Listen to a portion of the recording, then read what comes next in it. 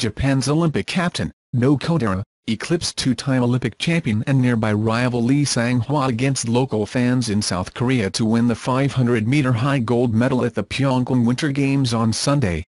The favorite before the race, Kodaira broke the Gangneung Oval in an Olympic record of 36.94 seconds to add to the silver medal he won in the 1,000 meters on Wednesday. "I was able to concentrate from the start and get the kind of race I'm capable of," said Kodaira, who also has a silver chase for the women's team at the 2010 Vancouver Games, but it was only the fifth in the shortest distance in Sochi. 2014. "There were times when I had not thought about winning gold, but I still feel like I've been rewarded.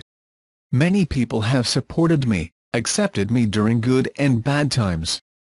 I think all those people made it possible." Lee, holding the previous Olympic record, took his mark accompanied by a deafening applause. South Korea's favorite recorded 37.33 for silver, while Karolina Erbanova of the Czech Republic took the bronze medal at 37.34. Lee, who received another great reception of heroes during the post-race ceremony, said that the excitement of the local fans was his reward.